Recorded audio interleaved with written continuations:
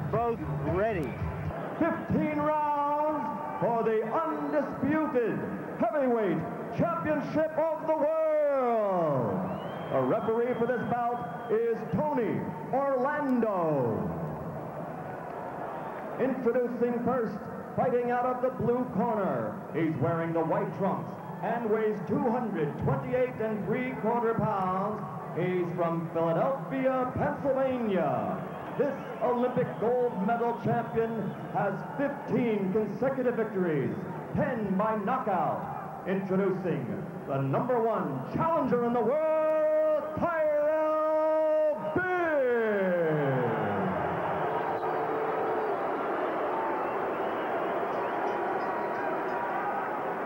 Fighting out of the red corner, wearing the solid black trunks. He weighs 216 pounds. From Catskill, New York, 27 of his 31 unblemished victories are by knockout. Ladies and gentlemen, the undefeated, undisputed, heavyweight champion of the world, Iron Mike Tayson.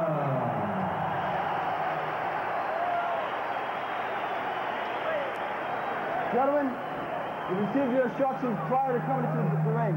Therefore, I expect a good, clean bout. Do you have any questions? Touch gloves and back to your corner. Good luck. Marion Ray, I wouldn't be surprised if this fight lasted a minute or an hour. I feel exactly the same way. It's one of those fights you really don't know. I believe in the opinions of many of the people who feel that Tyrell Biggs can win the fight. I don't happen to be of that school, but you just don't know. Expect Tyson to jump right on Tyrell Biggs. 3 questions that Mike Tyson really has to answer. Can he cope with a clever boxer? Can he survive a heavy puncher?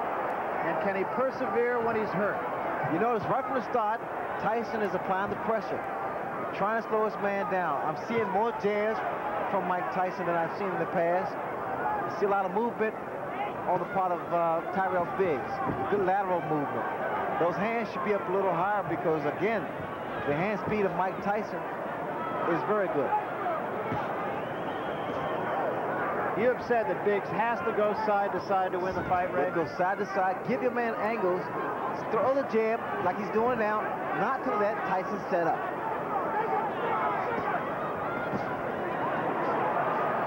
Tyson also said that he has found a pattern in Tyrell Biggs that he feints to the right before the punch actually is thrown. Well, whatever he does, the fact that Tyson has to set up to get that kind of leverage. See, a good snapping jab is very effective. Whether or not Biggs can keep this up is yet to be seen. It's not time to be pretty in here, it's just time to frustrate this man. And that's what they want from Biggs. Good, consistent jab. And along the lines of patterns, Biggs feels that Tyson actually bobs in a pattern 4 times, and then he comes up with his head. See, wait, now here, you saw how Tyson walks in with that crouching style to deliver a shot.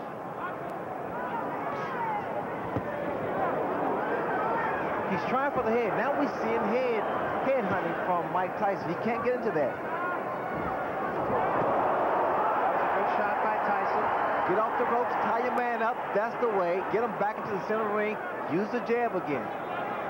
And come with that right hand. That was a quick little overhand right by Tyrell Biggs. Biggs now is talking to Tyson. Again, Barry, he's trying to frustrate him. But I don't like his hands down that low. I don't like Biggs' hands down so low. Step back. No point. Step back. Because Tyson throws those looping right hands and left hooks. Keep him up, Mike. Keep him up. Body shot by Tyson. Teofilo Stevenson, and I admit it was 5 years ago, but he really bothered me. There's the hook. Again, because his hands are down.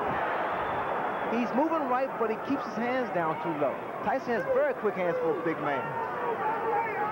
Stevenson beat Biggs by going to body. Broke 3 ribs, as a matter of fact. A lot of water under the bridge since then. They're going to have to fix Tyson's equipment here in just a moment as it has come loose. Biggs is starting to become a stationary target, which is wrong. Right hand by Tyson. A little bit of blood inside the mouth of Tyrell Biggs.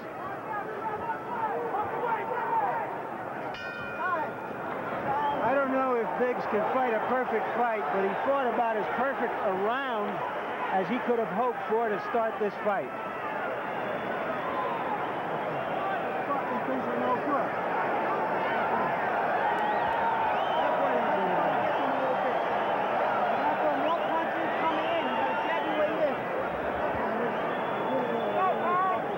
There you see our punch stat, which tells you that Tyson was not effective with the jab, and of course, Tyrell Biggs is very effective with it.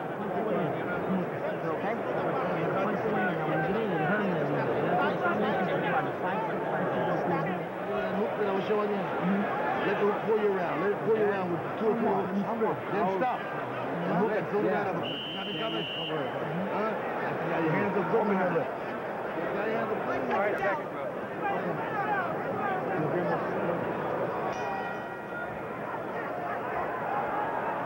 And as punch stat showed, or confirmed, that was a very good round, using the left hand as well as he can. That is exactly what Biggs must do to stay in this fight. Can Tyson neutralize the jab? You see, Biggs was doing great the first 2 minutes of the first round, keeping that jab consistent, moving lateral, giving angles, but then the last maybe 45 seconds of the round, Barry, he stopped, became stationary target, the hands again, which I think is a major mistake because of Tyson's hand speed. And Tyson throws his punch, he loops his right hand, he loops his hook, and Biggs could be asking for a few problems. And the thing that strikes me, actually, is Biggs did have a round and did fight according to his fight plan, but he still took some strong shots from Tyson. You see, now Biggs again, Barry, is starting to stand there and exchange toe-to-toe, like I said earlier. You can't do that. Tyson's punches come so fast with so much velocity behind them. It's devastating. Biggs has shown a tendency, actually, throughout his career, and especially later in his career, most recently, to get in there occasionally and want to slug it out when he's been stunned. And that could be suicide. And the way that Biggs is moving to his right, that's wrong because of the hook of Mike Tyson. He'll run right to the left hook. Two hands, punch out. Let him go, let him go. Let him go in there, let him go, come on. Come on, let him go. I break, step out. What I was expecting from Biggs, and in fact, they told me this, that he's been working this in the gym, was the uppercuts, the jab to go through Tyson's defense. I have not seen that yet. And the game plan was for Biggs rather to move to his left. Now he's been moving to his right, and as you said, he's been getting himself in a little trouble when he does so. Tyson's driven some tremendous shots to the body, and that's going to help bring those hands down even lower. Remember, Stevenson broke 3 ribs of Tyrell Biggs. I'm looking for a left hook, Barry. I really am, because look at the right hand of Tyrell Biggs.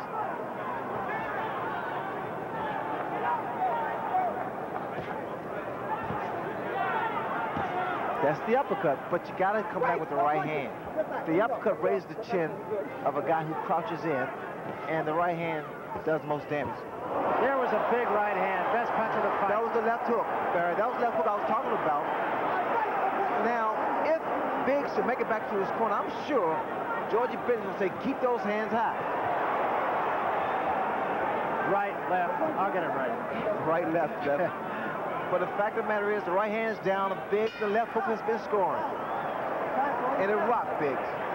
As Michael Tyson said before this fight, everybody has a plan until they're hit. A little bit more coming in, a little bit more jab. You start that round real good, then you slow down with the jab. You hurt me with that hook. You understand me? I want you to 5-1 now. 7 coming in. What's going to go 5-1 or 5-5-1? You understand? Take a little spring back and put a little twist in there. Take a little twist. And here is Tyson's most effective punch. Biggs has been on his flat-footed more in this round than he was in the first round. Got nailed with the left hook. He has shown in the past that he takes a good punch. You don't want to take too many from Tyson. But now look, come on, this guy will slow down. Now just weather the storm for another round. You understand? Come on, if I got you. There's too much more to do.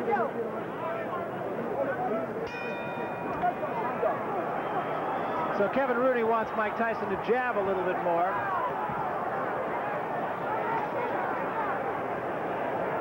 And Biggs starts the third round backing up a little bit. Good stiff jab by Mike Tyson. Tyson will constantly apply pressure to Biggs. Keep working his body and working the jab like Kevin Rooney stated. People don't realize this, and I learned this from Angelo Dundee. It's not about how long your jab is, the fact that you have a jab, use it. That offsets someone else's jab. And the left hook. The hook's gonna land all night, Barry, because his right hand is down.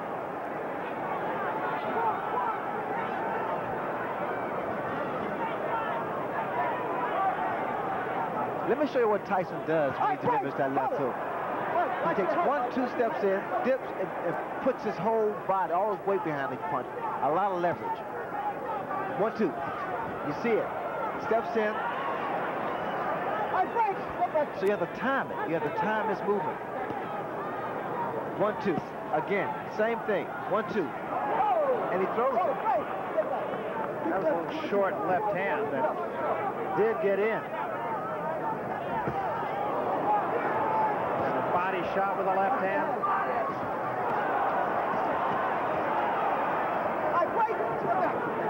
And now the cut over the left eye, and it's pretty bad. It's the same eye, the same cut. And another big left hand, and Biggs is hurt. Now he gets out of there. A lot of blood from the left eye of Tyrell Biggs. That's the same thing probably happened with David Bay, standing toe-to-toe. It's a terrible mistake. That's something you pointed out before the fight. And now it's Tyson just hammering him. That's a nasty cut. The blood is seeping to the eye.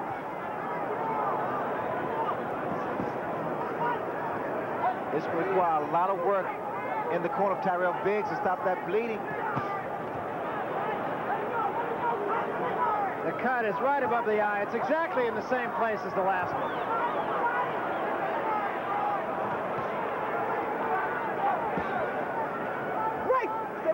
Biggs, I don't know what happened. All that gym work has gone down the drain because he's not boxing, he's not using his tools. He's trying to outmuscle Mike Tyson, which is not his fight plan. And there's a huge left hand.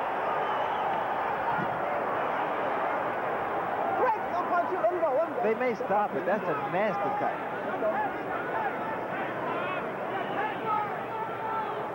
And I don't think I can tell you what a finisher Mike Tyson is.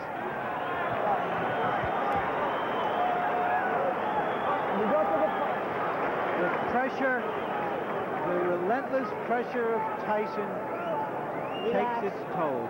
That's a big round. Hold it there, hold it there. Don't put it in yet.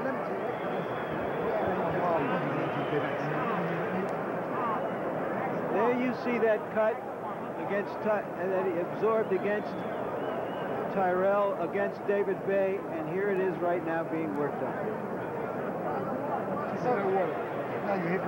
That was a 32-stitch gash that he suffered from Bay. Now you see how your gas is coming? You see? Now let's see if we can catch it as it happens. That's the punch that apparently sliced Bay open.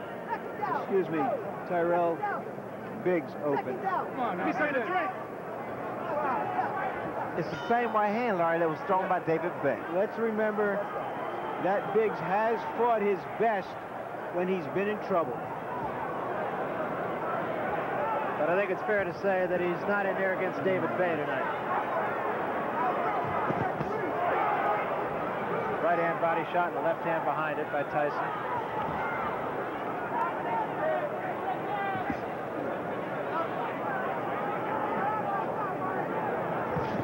Mike Tyson is not just loaded up with one punch. He's trying to put his punches together. He's trying to put together combinations. A mistake he made with Tony Tucker. Tyson Ray, to me, seems to be a little bit more patient tonight. Yes, in fact, he is a little more composed, picking his shots. But again, I don't know why they don't pick it up in Biggs' corner the way Tyson steps in and leaves his chin so vulnerable.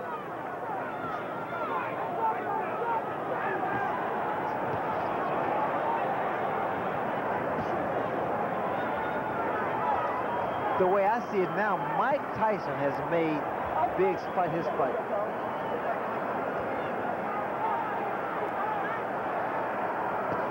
So far, the cut has not been any worse, and remember, it was a pretty good job done by Ace Murata's cut man in the fight with David Bay, but again, Tyson just putting all the pressure on him, having it his way.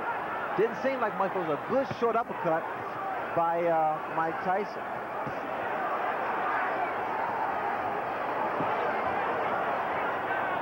A little more upper body movement from Tyrell Biggs now. Starting to throw some uppercuts. He took a big left hand there. And another.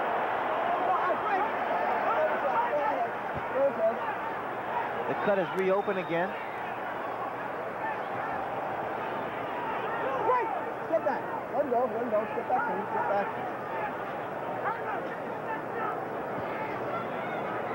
All right, Frank. Step back. No punches, no punches. Step him back. Watch your head, Mike. Watch your head, okay? How does it happen, Ray, that a fighter like Biggs in this case tonight will go into a fight with a game plan, and almost from the opening bell, he'll just let that game plan go away? It's all concentration. You got to stick to something that's working for you. And what I see in Tyson sticks to his game plan. He works the body with that right hand. He drills a hard right hand to the body and comes up with a good left hook. But Biggs is doing almost everything exactly the opposite of what he said he was going to do. Huge left hand there by Tyson.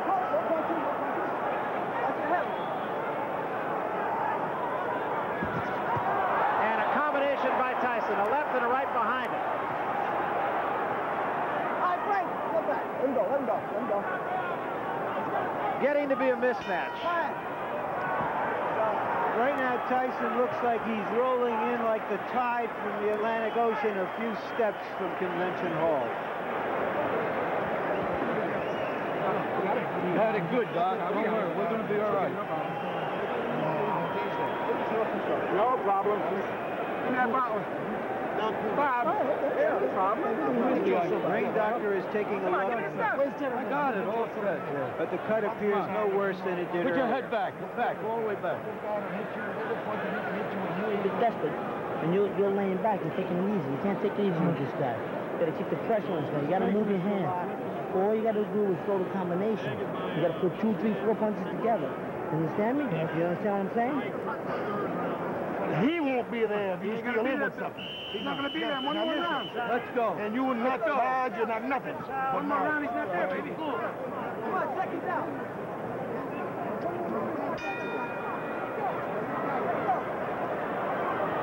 And so we start the 5th round, and Tyson is right on his man. Kevin Rooney exhorting him to throw 2 and 3 punch combinations.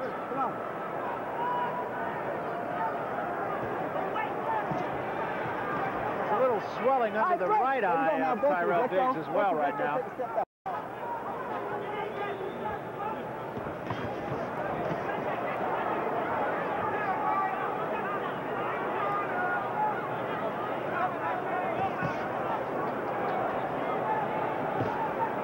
I don't know if Tyrell's going to recognize himself when he wakes up tomorrow morning. I don't know what that was a second ago by Tyrell Biggs.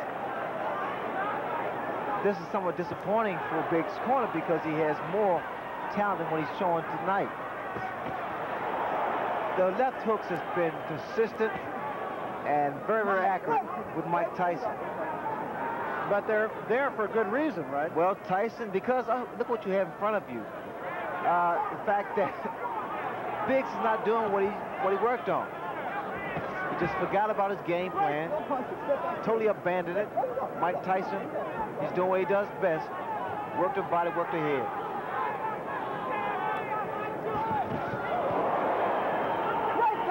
Simple fact is, and I don't think you have to be a boxing expert, Tyrell Biggs is dropping his right hand, and he's just leaving himself completely open for the left hook. Well, I think this is a good education for the public, because the fans at home, because they're seeing what should not be done against a fighter like a Mike Tyson, or any boxer, or puncher rather, in particular. You have to be consistent, keep those hands high.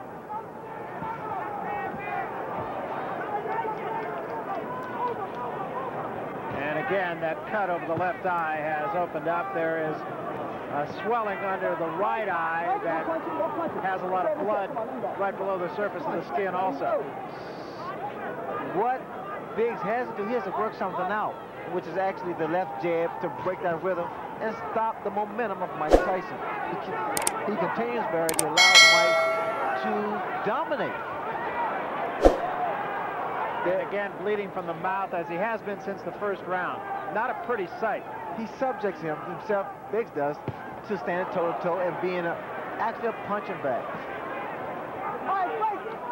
This way, you'll probably see more knots and bruises because Tyson is hard. Good body shot by Mike Tyson. And remember, the doctor was in Tyrell Biggs' corner and looked long and hard at that cut in the last round, and you're going to see him again. Tyson hit on a break that time. When I say break, you both break. Understood? You understand, Mike? Joe? Let's go. That cut looks even uglier. I'm sure the doctor will look at it. Bloody Friday.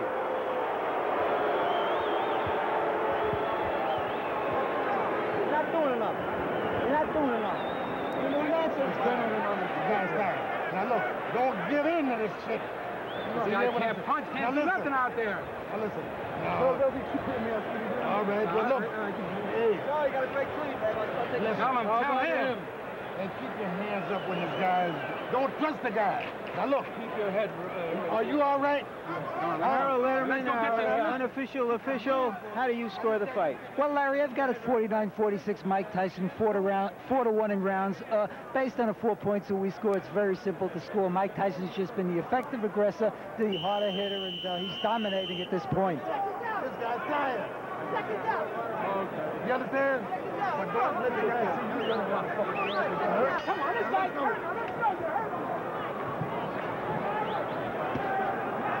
Lou Duba is doing everything possible to inspire Biggs. He said as he left the ring, you hurt him, you hurt him. Step back, please. Step back. That is wishful thinking. It's over his head. All right, break. Come on, step back, please. Tell. Step back, I'll take the point away. And Biggs holding on a great deal now. There was a right hand by Tyson. And another. Biggs, you have to say, he takes a good shot, but this was not necessary. I mean, I figured that Biggs would use that height, that reach, and his ring generalship to make this fight a little easier for him. Instead, he abandoned his tactics and strategy he worked on in the gym and select to fight Mike Tyson's fight. I love those body shots there. It weakens the fighter. It takes away his legs, so you won't see that much movement from Tyrell Biggs. And what Mike wants him to be is a stationary target.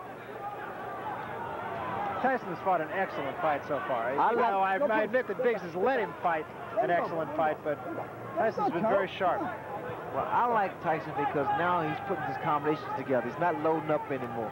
And he's also showing a lot more patience. He was a guy who would just get in there and go for the quick kill and try to do it, generally speaking, with one punch. You know what's happening here? Actually, Biggs is just wearing down, slowly but surely. Slowly but surely. It's like chopping a tree down. It's the same principle. He's wearing, Mike Tyson's wearing his man down.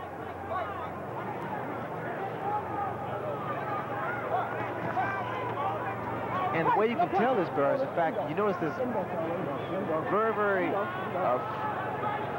seldom does Biggs retaliate. Very seldom you see Biggs come back with a combination of his own. Break! No punch, you let him out. Let him out, Joe. Let him go. Come on, Joe. Let him go and take the point away now. Get back. These two, of course, go back a long way, all the way back to amateur days. Another left hand, and there's a great shot. Biggs is in trouble. Yeah. The way it looks now, Biggs is like a defeated warrior now. He's been pounded on for 5 rounds. Break, let him go. And he's slowly but surely wearing down. His legs don't look steady. Tyson's getting stronger. And Biggs is just holding on.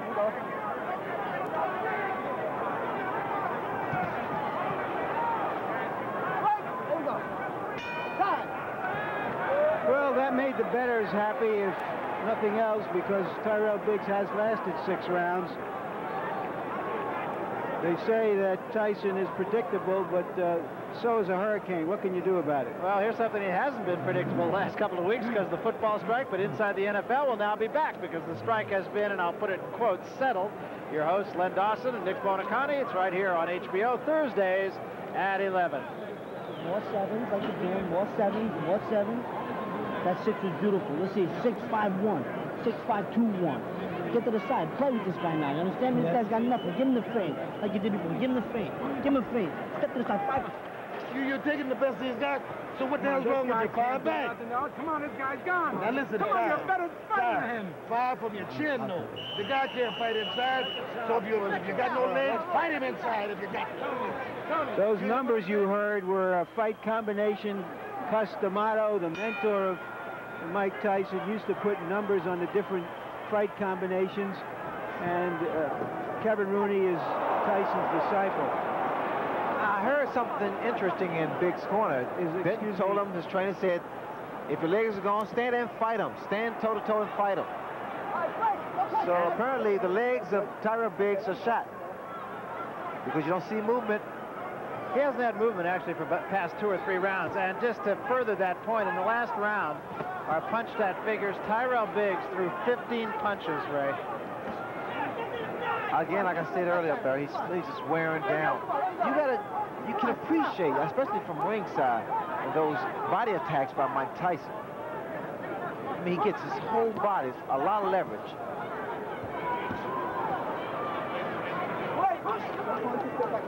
I am surprised that I've not seen that many uppercuts from Tyrell Biggs.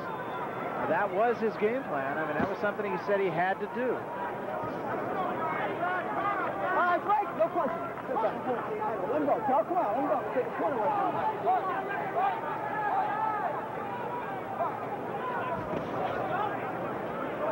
All right, break. No punching. Step back to him. Let him go, Charlie. Let him go. Step back. Good. That cut, incidentally, at least for the last couple of rounds, has not shown any more blood. It appears to me that Biggs is trying to time Tyson with the counter right. I notice when Tyson comes in, Biggs tries to stand his ground and throw a right hand. So now that tells me that Biggs is pretty much falling to the same trap as Mike Tyson, trying for one punch. And he's never, there's a right hand that just caught Biggs off balance. Biggs is covering up a lot of times unnecessarily and just trying to protect himself. Biggs, of course, has never been known as a guy who could put a man away with one punch. He dropped Snipes with a good right hand, but he didn't put him away. The elbow there from Tyson. Kevin Rooney was telling Tyson, get a couple head fakes.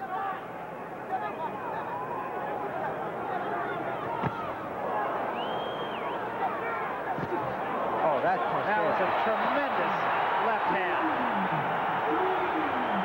4, 5, 6, 7, 8, 9. Oh, this is it. He is gone right now. He has no legs at all. And 10 seconds to go in a round. There's a left hand. He's down again. It's over. It's all over. And it wasn't even close.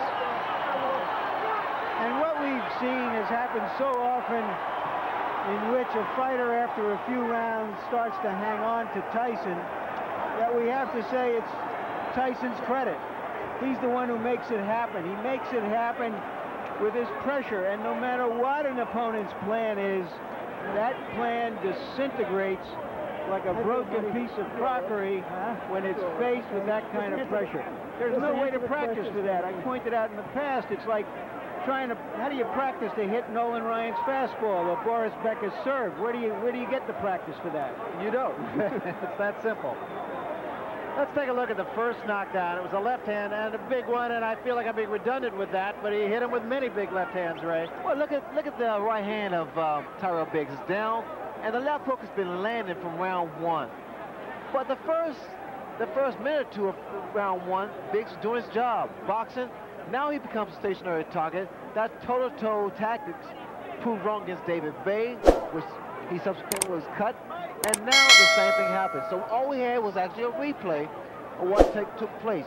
Here, Mike Tyson just wears his man down with beautiful short left hooks. It was really more his legs than anything else. He was just kind of off balance, had his legs together, just never really got it together. Here's the final knockdown now. No, I think it's the power and the fact that Mike Tyson actually wore his man down. One more look at the end for Tyrell Biggs. And Brad, let me say this for you and Larry. There is a way to stop a guy coming in, and it's with a jab. You gotta work on jabs, angles, and combinations. Yeah, and Ray, he did it for one round. That was it. But that was his fault, Barry. He forgot. He just gave up, and we just abandoned the tactics that would have been effective. Now, that's what I mean. As a matter of fact, and I don't mean to just blow smoke at you because you did it, but you were the only person I've ever seen start with a fight plan and stay with a fight plan and just not get away from it. Well, that's what is required against a guy. Describe what was happening. Well, I was in there looking for the punch, boom, and I knew it would come. But when he threw a punch, his hand opened a little, and I thought I could slip a punch right in there. Were you trying to work on his